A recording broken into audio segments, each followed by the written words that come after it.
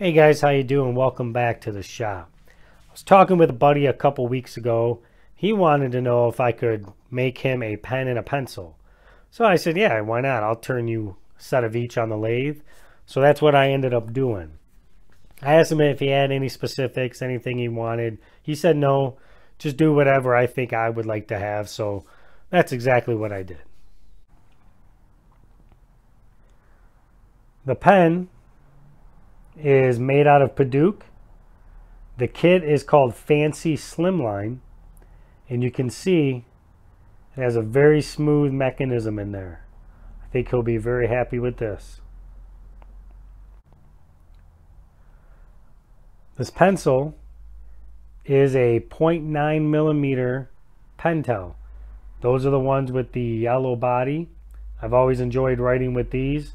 It has the thicker lead. They don't break nearly as often, and I just really enjoy the way that they write.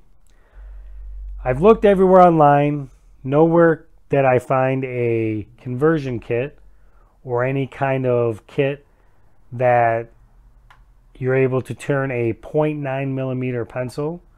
All of the kits that they sell are 0.5 mil, 0.7 mil, and even 2.0 mil, but I've never been able to find a 0.9 millimeter.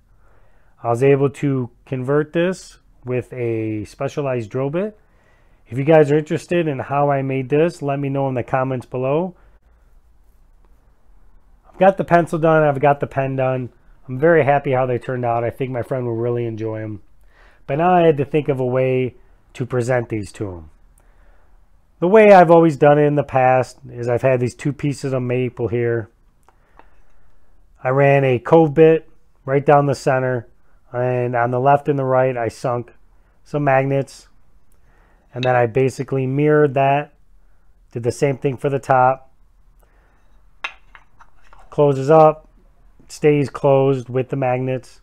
And then when you would want your pencil or your pen, you just pull off your lid, grab it, you're good to go. But I never liked that. I wanted something with some sort of hinge, something that would stay together, something that would stay open. I think that is a very nice presentation. So I had to think of something. So I got onto the Easel program. I drew some stuff up. I mocked some stuff up. I'll bring you inside. I'll show you what I mocked up, what I think will work, and why I think it'll work. And then I'll come back out here to the shop and I'll cut it. And hopefully it'll work.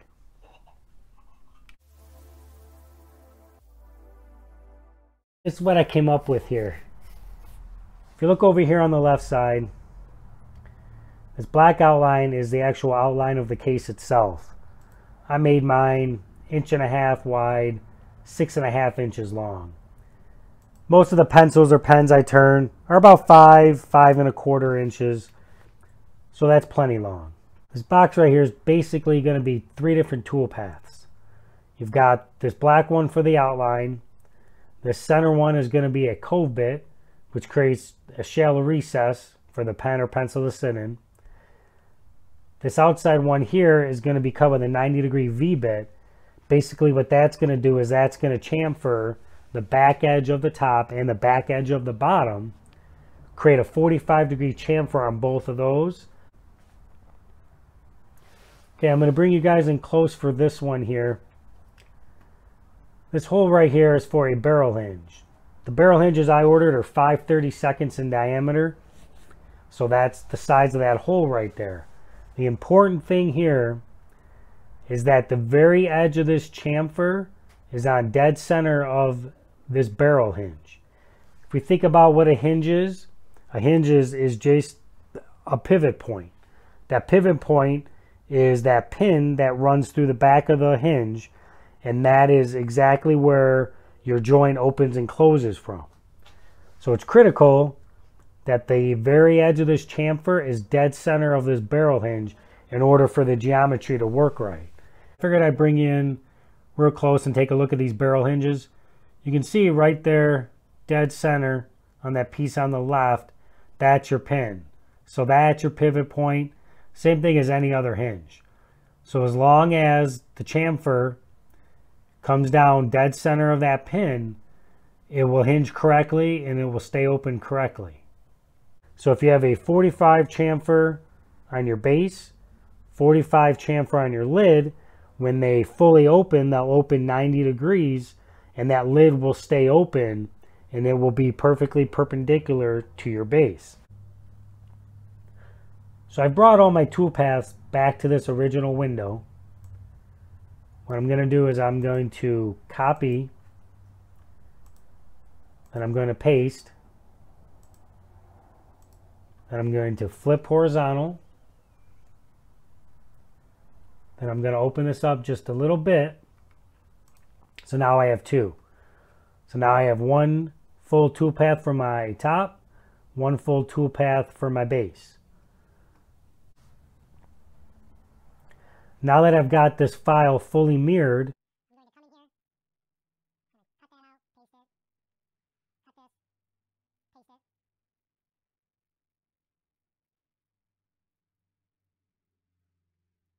I basically have my three tool paths. I have the outline and my barrel hinge, which I can cut with an 1/8 inch bit. I've got my two coves, which I will cut with a 3/4 inch cove bit. Then I have my two chamfers, which are cut with a 90-degree V-bit along the back side of the top and the back side of the bottom. So I'm going to cut these out, keep my fingers crossed, and I will bring you back in when those are all done.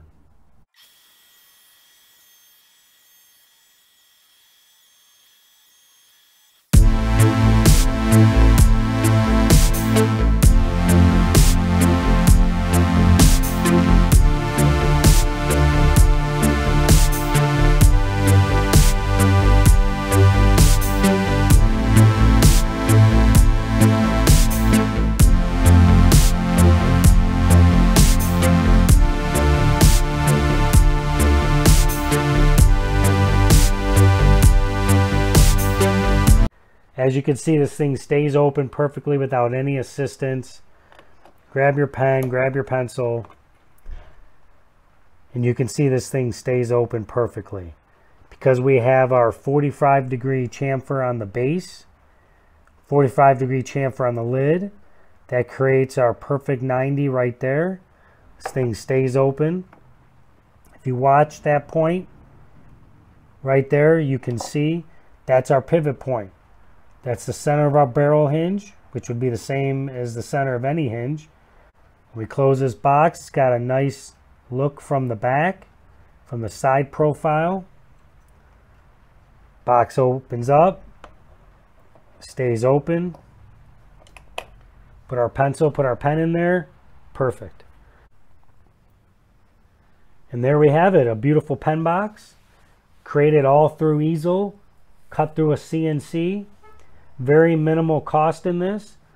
I believe this bag of barrel hinges were $20 for probably $5, $6. Very minimal cost. You can cut these out of scraps. They don't take much wood. If you remember from my file, it was 1.5 by 6.5. This particular case is 5/8 of an inch thick. I feel like that looks a lot better than 3/4 of an inch. So I will throw some clear coat on here. I will cut another one for the pencil. Can't wait to give them to my buddy.